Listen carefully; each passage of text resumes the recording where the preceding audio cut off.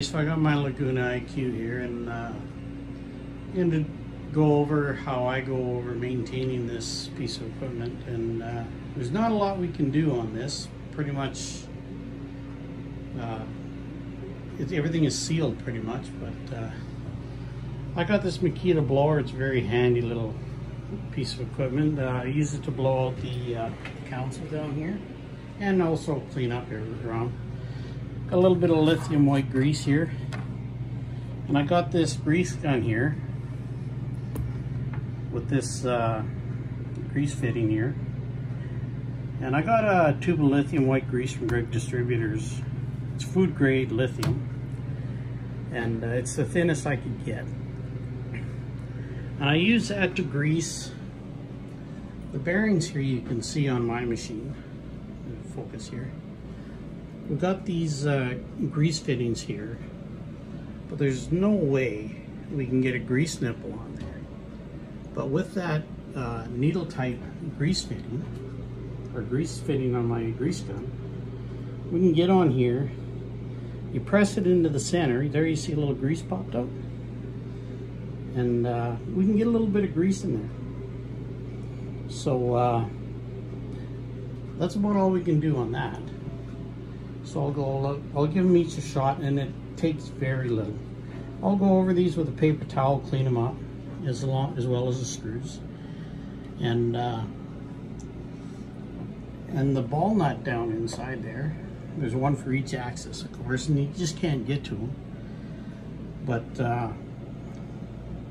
I'm gonna pull this one out and show you all the other machines that aren't have loopers on them. There's a port on the ball nut for greasing it, where these ones don't have it. Okay, on X here, I unscrewed the ball nut from in there off of the spindle assembly here.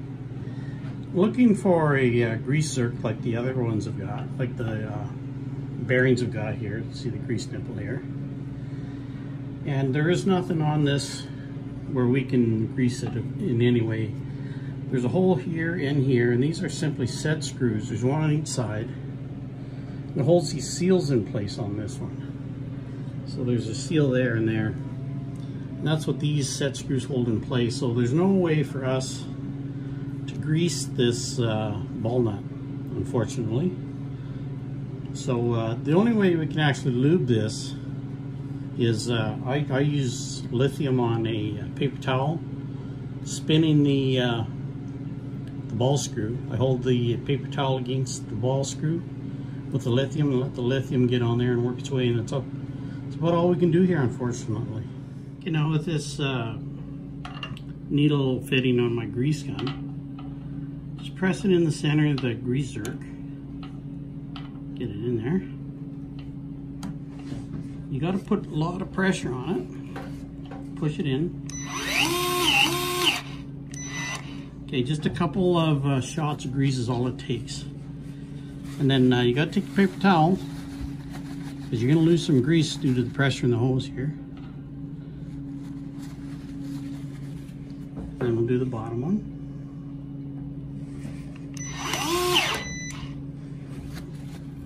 Okay, lost a lot of grease there. And we're going to do that, of course. There's 4 bearings on X, 4 bearings on Y, and 4 bearings on Z. Okay, I got the all the linear bearings. There's 2 here, 2 on the other side, 2 here on each side, and of course your Z-axis down here as well. Got them all lubed up now. Now on the ball screws, I'm just going to take a clean paper towel, hold it on here. The spindle is part way down. You got it out of your way. And I'm just going to hold X plus, rub it clean, go down to the end, and then I'll bring it back all the way to this end.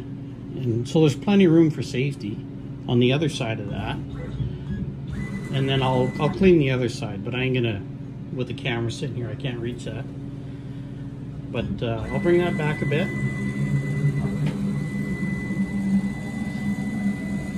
Now with this little tube of lithium grease, I could use what's in my grease gun as well.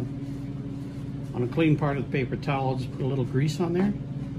Same thing, hold it on the ball screw. And put a little bit of a film of grease on there. A little more here.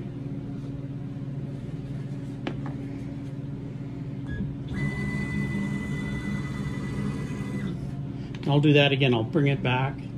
I'll clean that side and lube that side.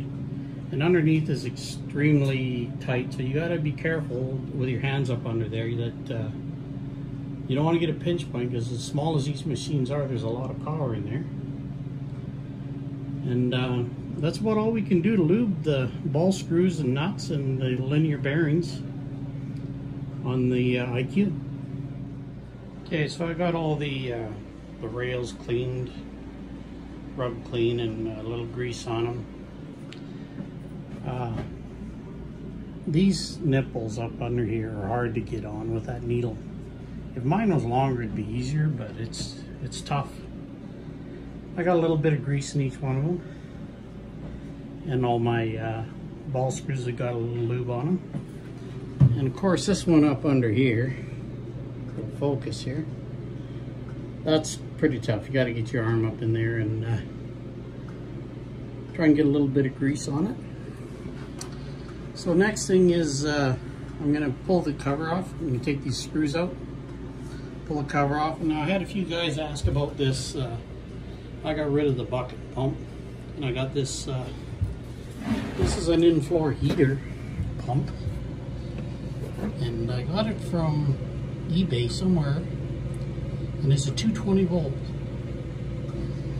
This pump comes on when I turn the master switch on the console here. So when I turn that on, the pump is on. This is a poly boat gas tank, and I got a bulkhead here, 1/2 inch off of Amazon. The reason I went with 1/2 inch here is because I had to get the fitting through this hole. So I had to get the inside part in, so I drilled the hole in there and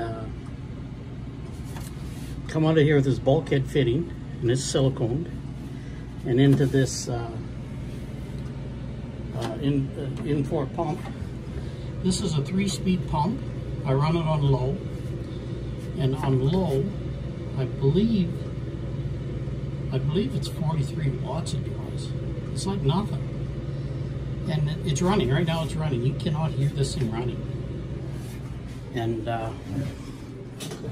as you can see, I got this flow indicator here, it's turning.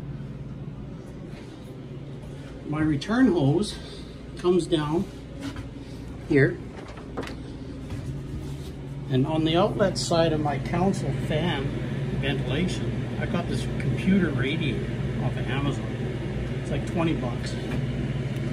Now, being as this is on the outlet side, whatever heat is generated inside the console isn't going to be affected by this.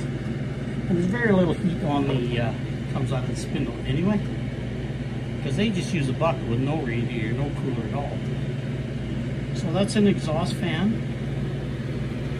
and it's just basically free air. So I just zip tied that. It's like 2.5, 3 inches square. It goes through the air, and then I return the fluid through the.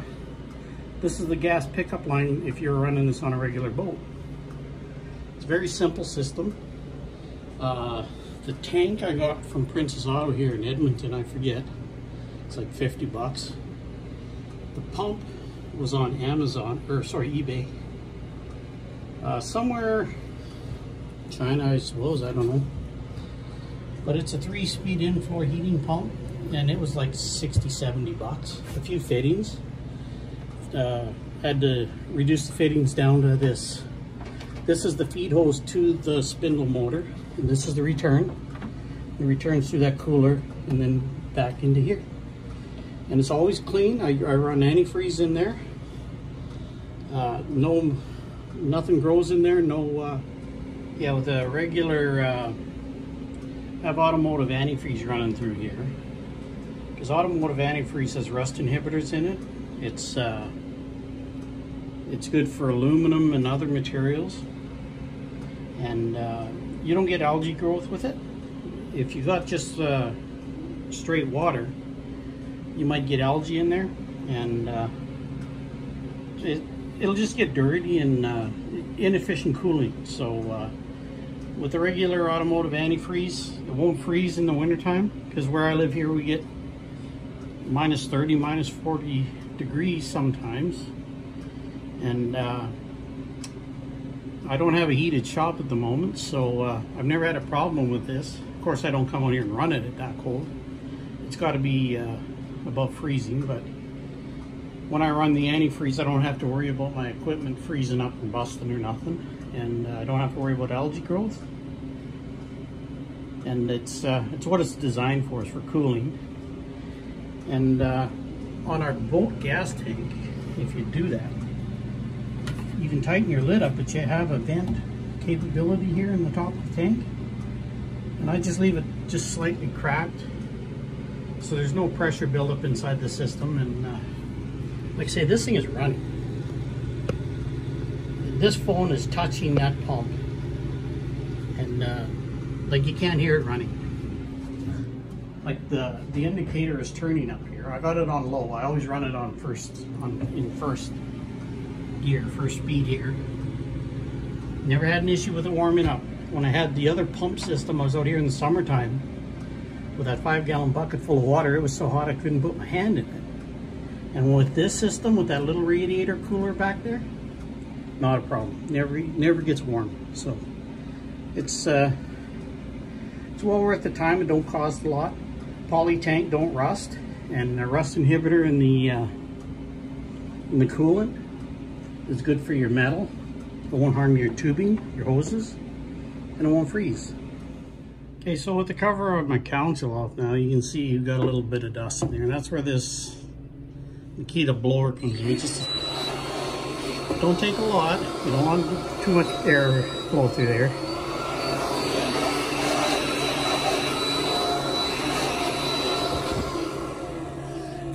The inlet for the cooling is it's bolted in. So I'm going to blow from the inside out.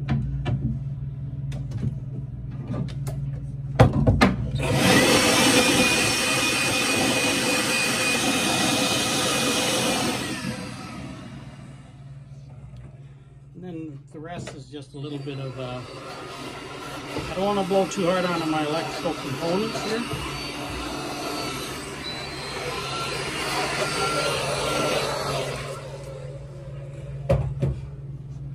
Just to get a little bit of the dust out of there. Like I say, the fan here draws air through there, through the console box. It circulates a little air in here to keep things cool. And then the outlet is where I got that radiator strap, that computer radiator. So it's not affecting the temperature inside the box, the console. And there's nothing there to restrict flow. It's wide open, and it works pretty good. Here you can see wires that go to a plug-in. That is the plug that goes to my cooler. Here's the main power that comes from the main switches here. When you turn this on, it powers this. This powers this. And I got two 3-amp slow blow fuses here. And it also comes over here and feeds my hour meter. So when the switch is on, the pump is on, and so is the hour meter. So yeah, just blow that out a little bit now and again when you lube it up. It don't take a lot. There ain't a lot we can do on these IQs. The bigger machines, they have lubers where you give it a pump now and then every 8 or 10 hours. You give it a stroke of oil. But unfortunately on the IQ, there's no lubers, and it's a quality system. quality ball screws and linear bearings, it's going to last a long time.